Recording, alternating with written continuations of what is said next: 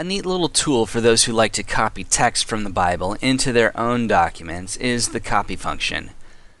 Please note that the copy feature does not work in mobile and tablet devices.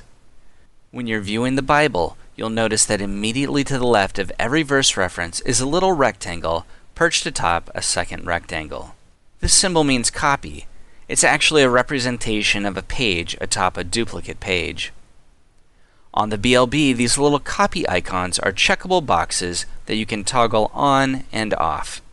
Boxes that are checked are for verses that you intend to copy. You can check a selection of verses, or you can double-click to check all verses in a chapter.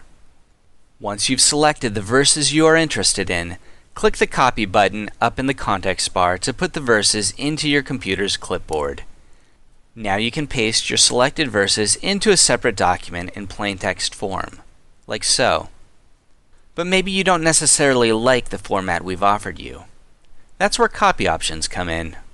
Immediately to the right of the Copy button, you'll find Copy Options. Here you'll see a host of different ways to customize how your copied verses will paste. You can see that in our last example, we had it set to paragraph order, with the reference first, followed by the two verses I selected. Because I was in paragraph order, we can look over here and see how I had the individual verse numbers set to display. I had chosen No Delimiter. This means that although the verse's numbers appear in the text I paste, they are not made distinct from the text. See? They're just kind of sitting there. However, if we fiddle a bit with the copy options and say select a square delimiter, we'll see the difference pretty easily. We see that verse numbers are now enclosed handsomely in square brackets. Another option we had set was a reference delimiter. This option refers to how we set off the main verse reference. We began with square brackets, but now for some reason we prefer braces. So we click curly, then we click copy, and then we paste our new and slightly revised text format. And there they are, so curly and sweet.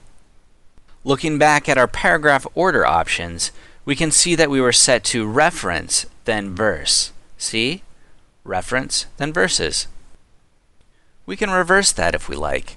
Just click Verse Reference, and there we go. And Reference Only will display only the verse reference without any of the accompanying text, like this. Now, if blocks of text aren't your thing, we've got several line-by-line options. These put a line break between verses and give each verse its own citation, before or after the verse, your choice.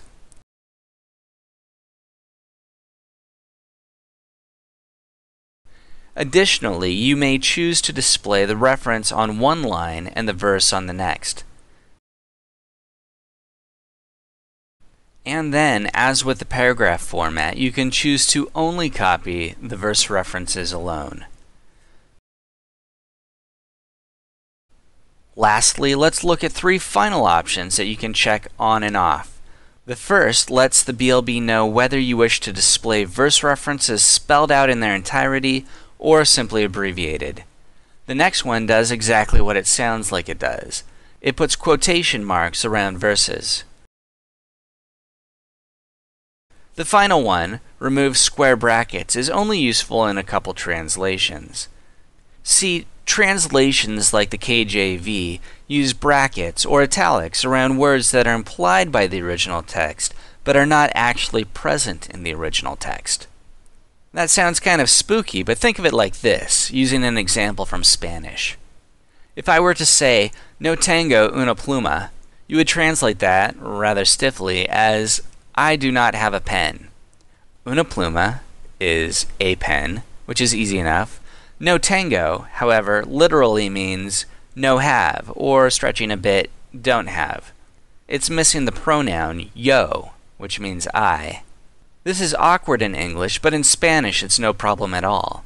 So if I was acting as a KJV translator, I would translate no tengo una pluma as I, in brackets, do not have a pen. The I is in brackets because though it's implied, it's not actually in the text I've translated. So throughout the KJV, you'll find all these words in italics. This is because a few years ago we stripped out all the brackets and replaced them with italics to make the KJV a more readable experience. However, we retain those brackets in the copy-paste tool. If you'd rather just not see those, simply unclick this option. Copy and paste.